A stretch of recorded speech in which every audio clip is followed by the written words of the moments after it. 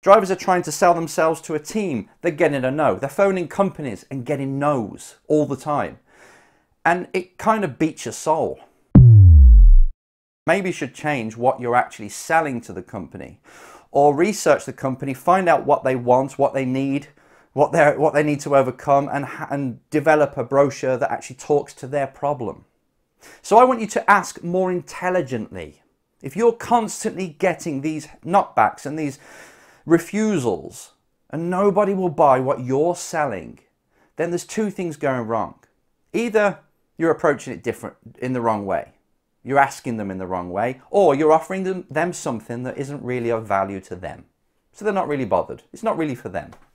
Either way, it's either what you're selling or how you're selling it. One of these two, or both, have to change in order for you to get through that door. You need to offer companies something that they can't say no to.